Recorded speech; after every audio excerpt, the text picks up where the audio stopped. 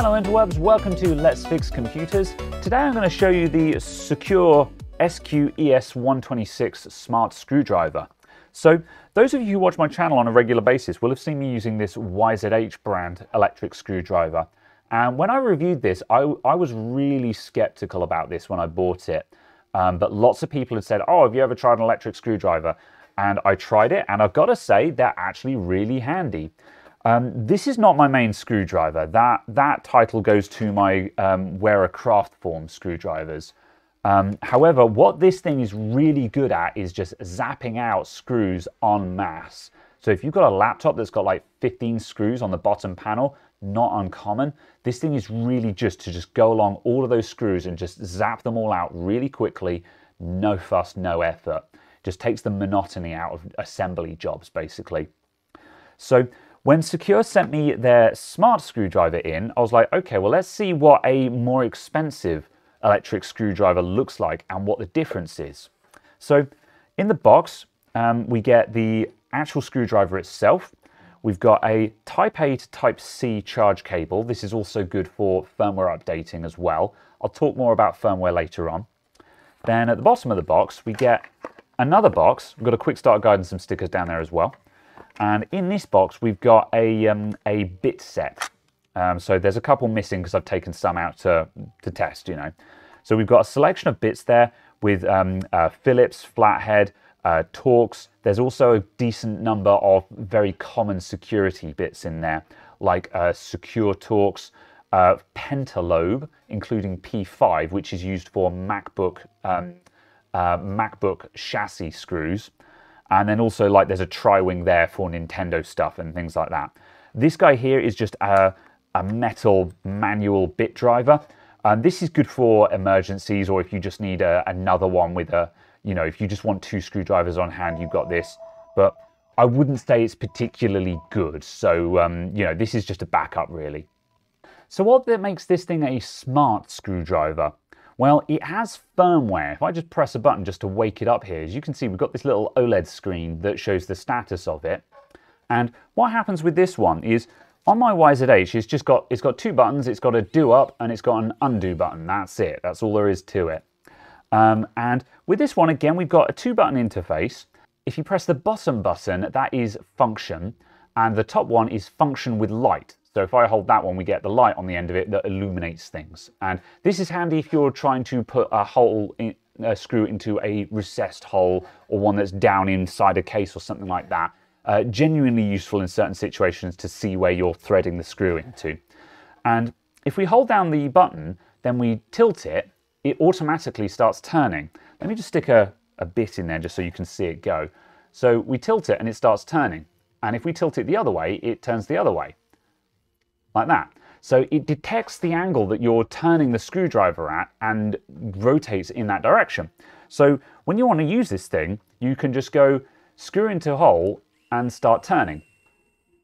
And then additionally, it has torque sensing. So again, unlike the YZH that will just keep going until the screw bottoms out or you let go of the button, with this one, when the screw actually bottoms out and goes tight, the screwdriver detects that and stops turning. So this is really important for dealing with smaller screws where an electric screwdriver will absolutely overpower the thread. I can't use the YZH on small stuff because it will just tear up the thread or the screw head. However, this one with its torque sensing won't damage stuff, so you can use it on teeny tiny little screws as well. So that's what I'm going to demonstrate to you guys now. I've got a MacBook Pro next to me, which needs a new keyboard fitted to it, and that keyboard is held in with a lot of very small screws. So we're going to put this thing to the test. So let's get that MacBook out, and what I'm going to do, I'm going to redo the keyboard on this MacBook with the screwdriver, and I'll let you know how I get on with it. Right, one MacBook. So we're going to start out with a load of P00 screws on the bottom, or 10 of them rather. And have I got I think that's a P1. Let's drop down to a P00. Yeah, there we go. And let's get to work. So as you can see now, I'm just lining the screwdriver up, and then I've just got to hold the button, give it a twist, and out comes the screw. And I've done tests before with the YZH and found that I'm very quick with a manual screwdriver. I mean, anyone who disassembles laptops for a living will be very quick with a screwdriver. And I've found that this is about the same speed as a manual one. But the difference is that it's effortless. To actually be this quick with a manual screwdriver, I've got to try hard with it. Whereas with this, I'm just talking to you guys while just zapping out this screw. And so far, this guy is very smooth and very quiet, and it's definitely faster than the YZH as well. The YZH, I have not been kind to this thing. The gearbox sounds like a bag of nails, and it's not particularly fast. It's fast enough, but again, it's definitely not as quick as this guy is. However, based on some testing that I've already done, I feel like the YZH has got more torque in it. I think it's better at big screws. But that's where the power of this thing comes in, is just the torque sensing for small things. So, right, now I've got to strip all the contents of this out. So let's keep going.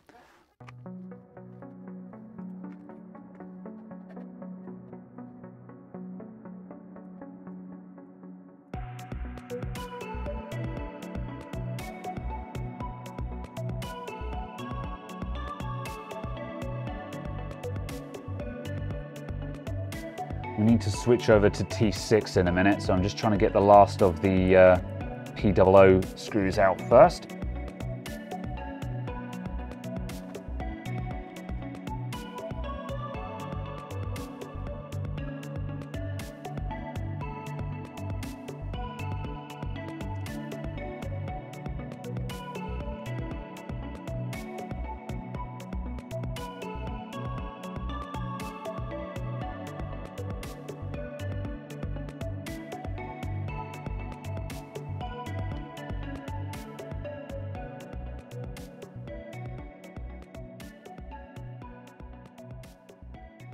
Cool. That's come off reasonably cleanly. I tore it a little bit at the bottom there. I've got a replacement backlight. However, just an example that these backlights are absolutely reusable if you do manage to get them off cleanly. I always buy a new one anyway though, just for good measure. Right, here is our keyboard with its million screws in. Macro shot hoe. Right, let's zap out all these screws.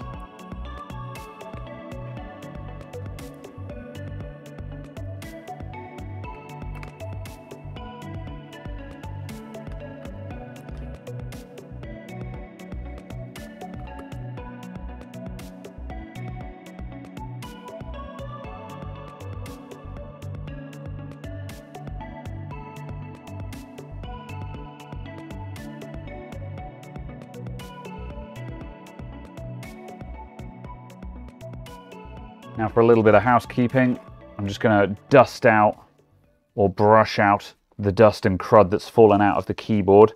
I'll clean the laptop properly when we're done. However, I just want to get the worst of it out of the way. So we'll just brush all of this grit out. Done this in the wrong order. Right, new keyboard in.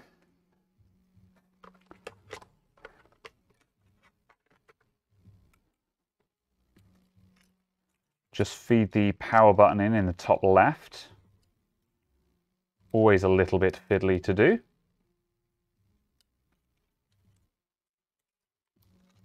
And that's good enough. Right, now we're going to start putting screws back in. I'm going to set the torque level by pressing the button 3 times and dropping it to level 4. So 4 is the minimum torque level on this. There's also an automatic mode where it goes more or less, where in automatic mode it's faster or slower or more torquey or less torquey depending on the angle that you turn the screwdriver to.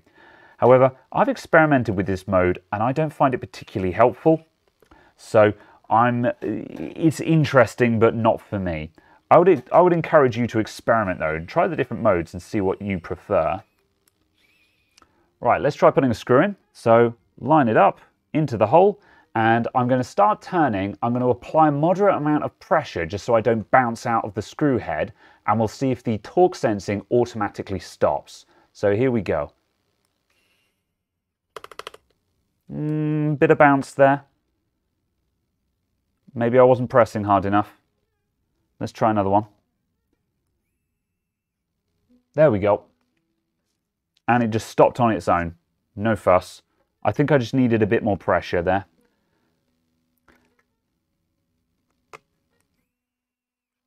And the same. Yep, there we go.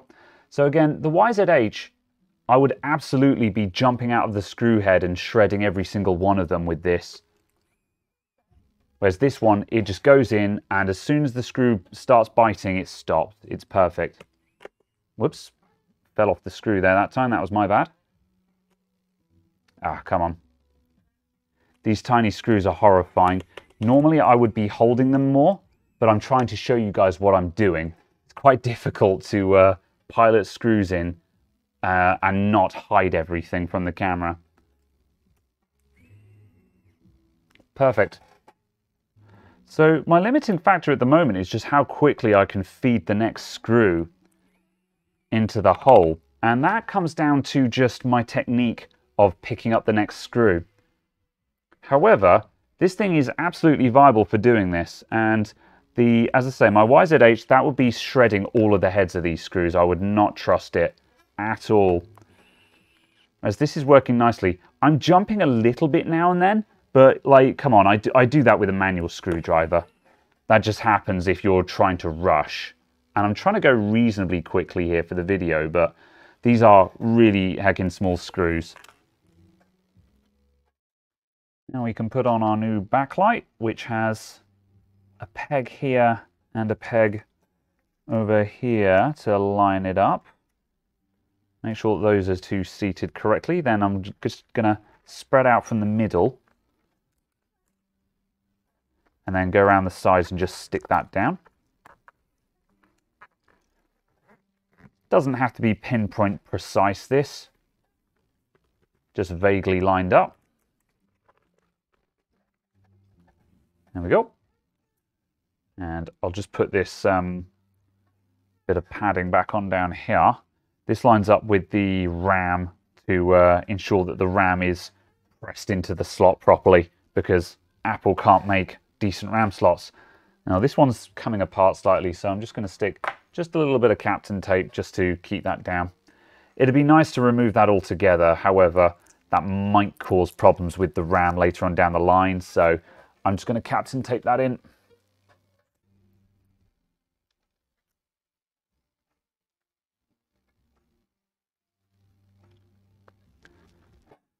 Just take the dust out of the logic board now.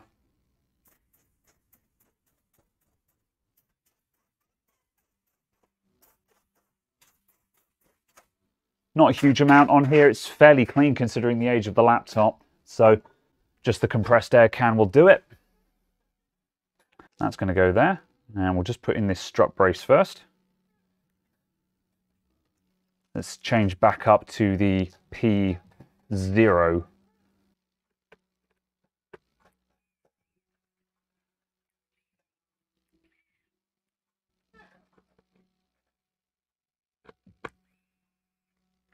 Right, now we're moving on to bigger screws again. I'm going to step the torque back up to the high setting, which I believe is P.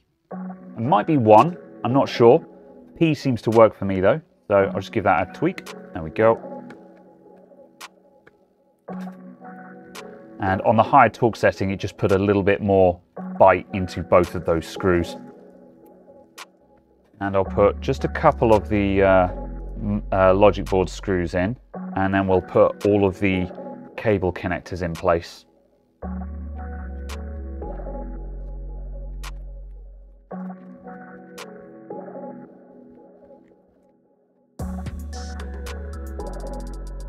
All right, logic board screws in.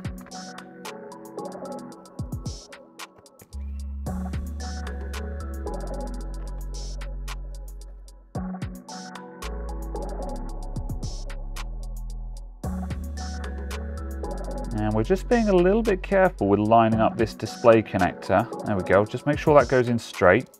Because if you try and force that in at a weird angle and just full send it, you might chip off an edge of the internal blade of the connector, if you see what I mean.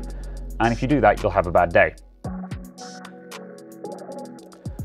Good, that's our logic board screws in. While I've got the 00 on, I'll just put on this little cover here as well.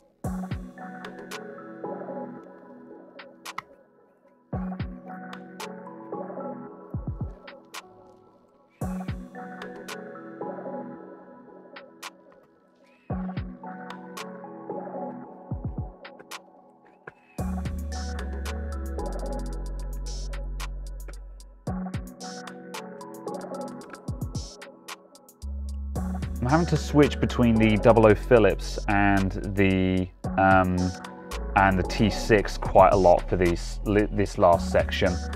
And this is the kind of time where that extra bit driver that was in the case might be very useful. I'd probably have the 00 Phillips on this screwdriver, and I would put like the T6, because there's only, I don't know, 8 T6 screws or something like that for the logic board on that backup bit driver, just to do those bits, so I wasn't constantly having to swap screwdriver bits over. Time for noodly antennas.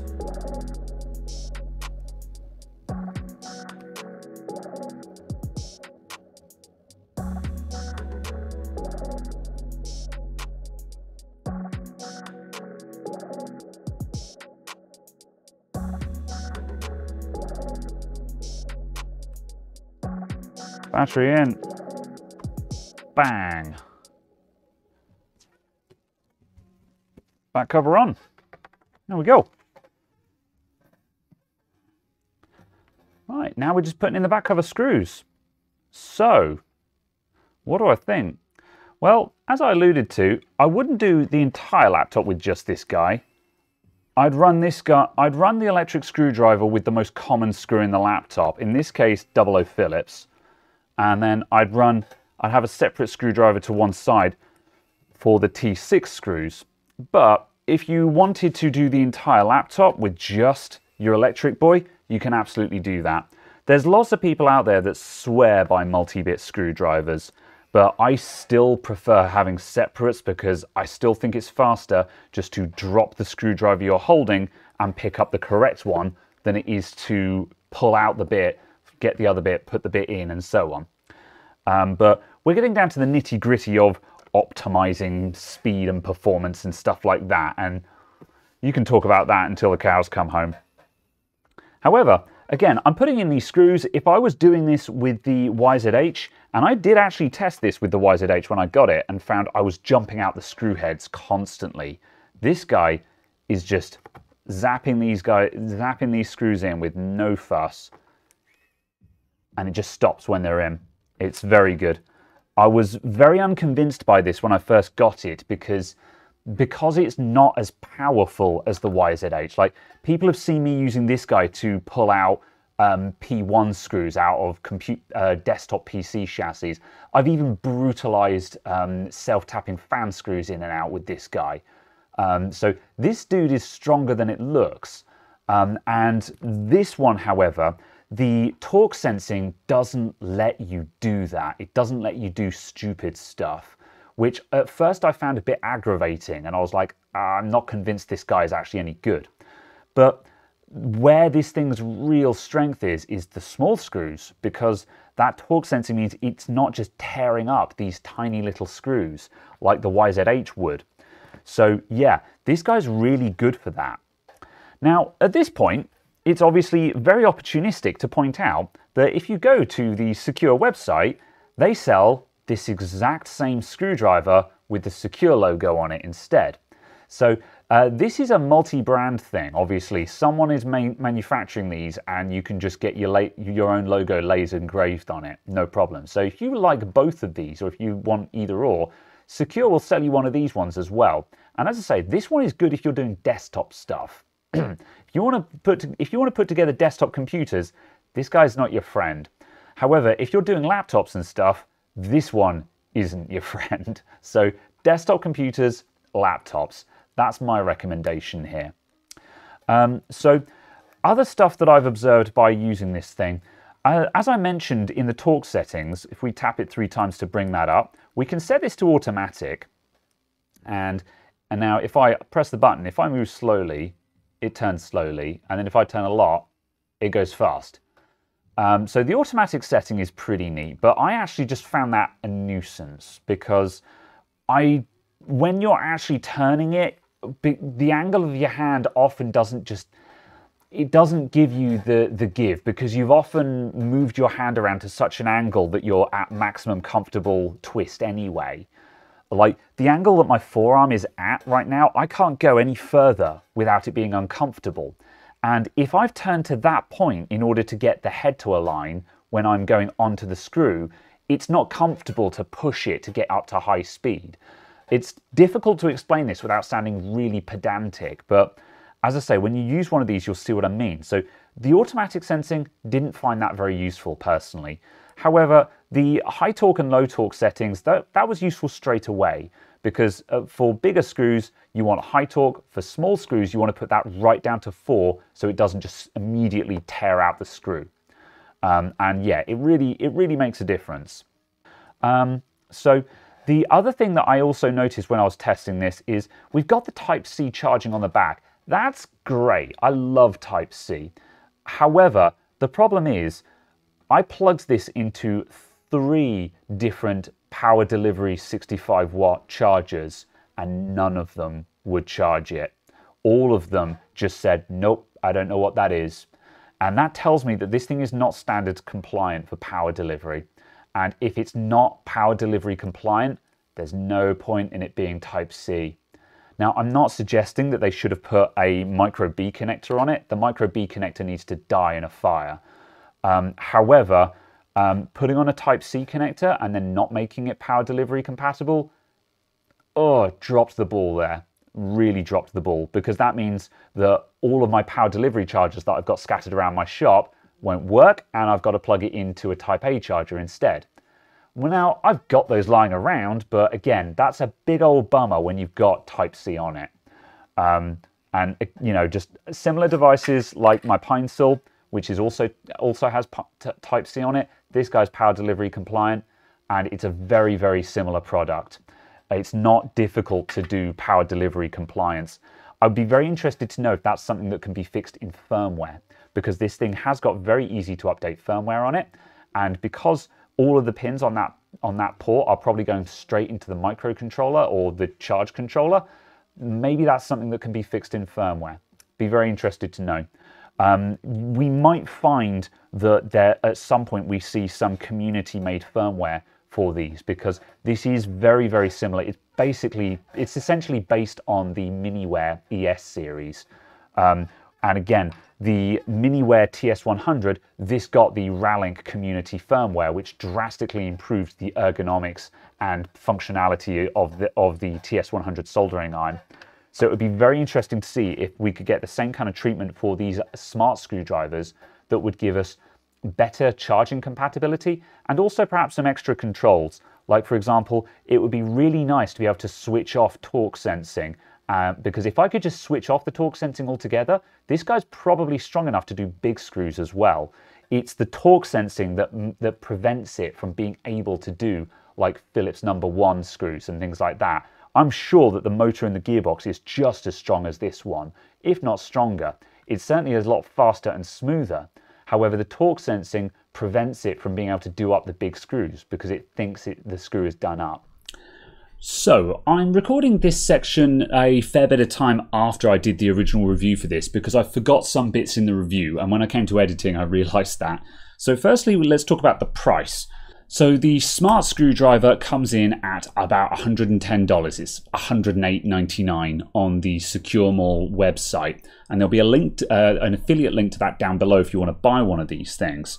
So at that price, it's quite dear compared to the lesser one, this one which I've been referring to as the YZH. However, you can buy this exact same one from Sequre Mall as well, with the Sequre branding on it, for $30.